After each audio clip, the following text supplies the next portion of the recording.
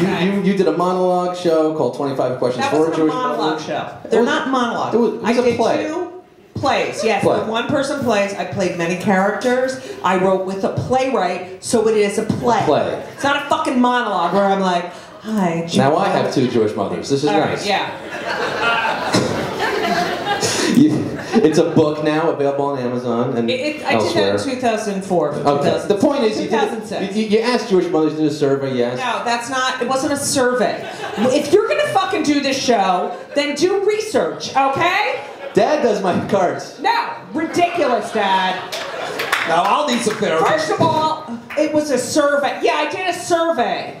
And then it ran Off-Broadway for a year and a half. It was just a survey. People came in, and I was like, take a look at this survey I did today, okay? We interviewed 50, more than 50 Jewish mothers all over the country. Yeah. And it was really the most fascinating thing I ever did. And then we sort of weaved my life, because I had become a mother, and I get a lot of shit from the Jewish press that I'm promoting a stereotype when I talk about my mother, but all I do is repeat exactly what the fuck she says, the way she says it, right. And then I did my Anne Frank joke on The Tonight Show, and they got really mad about that.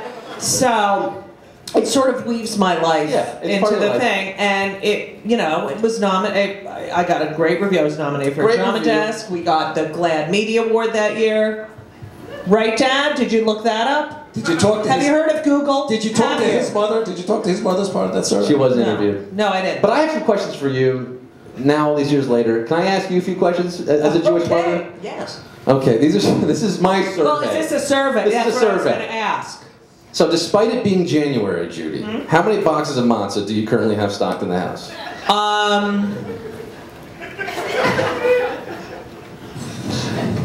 I'm gonna go with 2. 2. They're above, and I think they're from last Passover. Sure. They could be from 2 Passovers. 57, 72. Yeah. Right. But definitely 2. Over under. You know, what do you like, the egg or the plain? Oh, I like the egg. I like the egg. And I like making matzah brei with the egg. The matzah brei. Double egg. All right, wait. What do you put on it? You can do a salt and pepper, a little rosemary. No, you know what I do? What do you do? Cottage cheese. Cottage cheese. And salt. I'm telling you, the best. Okay, go. Cottage cheese for Judy. I don't know why I love cottage cheese, but I love cottage cheese. You're alone in that one. Yeah. What gets your rocks off more? Back to school shopping or Hanukkah shopping?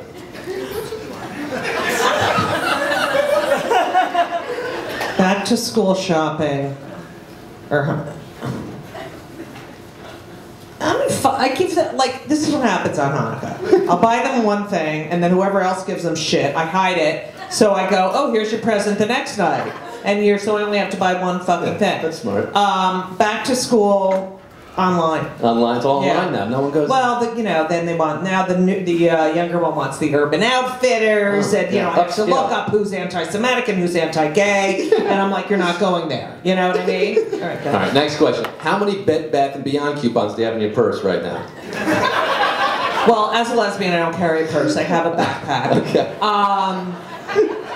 I have a whole folder with coupons. I literally have, and they're in a folder, and then I'm like, oh, I'll use this coupon, and then it was from 2011. But what's the secret? What's the secret of Bed Bath & Beyond coupons? They never expire. Oh, really? Right, Mom? They never expire. Where's your mother? That's what she taught me. She's in the crowd. Where is she? I don't know. She's crying right now.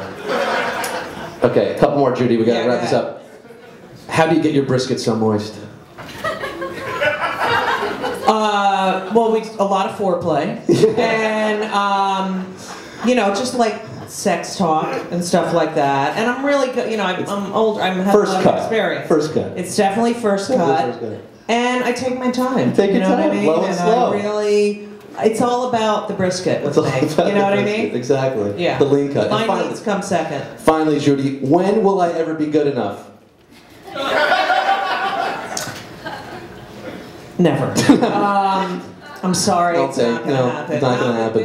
He's there. But I can Where's use your mother? You got your mother She's in over the here. show? Oh, how are you? I didn't fucking see. I can't see anything. You guys can kibitz after Are you the show. proud? Really? And what about this one? You're like, thank God he has something to do. Judy Gold, this has been a chore. Thank you so much for being here. Judy Gold, 921. Come back anytime. You're always invited.